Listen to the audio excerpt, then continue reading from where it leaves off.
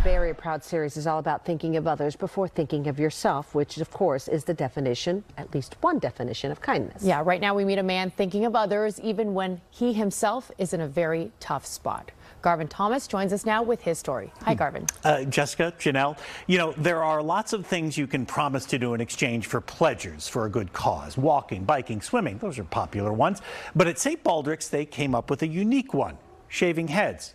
The events they host raise money for childhood cancer, but as you'll see, you don't have to be a kid to join in.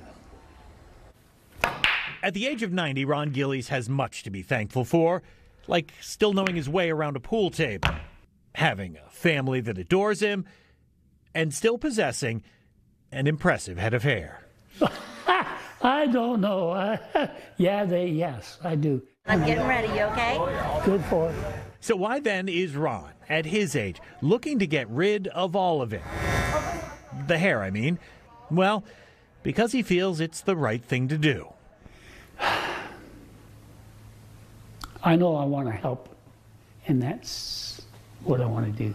What Ron wants to do is help those with cancer. Jacob, Shannon, Barry, Wendy. Over the decades, the list of Ron's family and friends who have fought, my dad, and sometimes lost a battle with cancer is long. Most recently, that list includes Ron himself. 3 years I went through an awful lot of cancer. Ron just went through his latest procedure not more than a couple of weeks ago. You ready? Sure. It was around that time that Ron's son-in-law, Bear, who owns the Public Inn in downtown Windsor, told him about the St. Baldrick's event they were hosting. People willingly have their heads shaved. He said, "What about you?" And I said, "Me?" I said, "You know, I never done that, never even actually thought about it."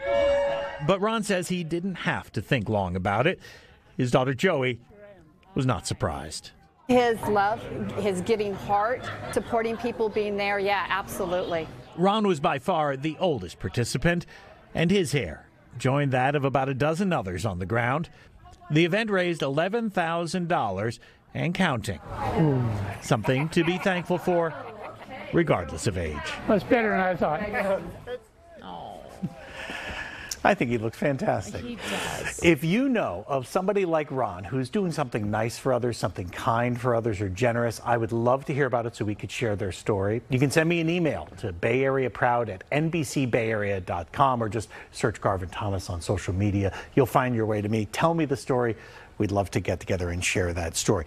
Good news with Ron. So it's been 3 years with the cancer, but the latest reports are good. The latest procedure he had was kind of just to check up on how things are going. So he's feeling good, and as you can see, he's feeling good enough. Looking good. Looking great. Fighter, looking great, survivor, and looking good. and looking to help others. And those white locks filled with so much wisdom. Yes, That's so true. much. That's true. Thanks, Garvin.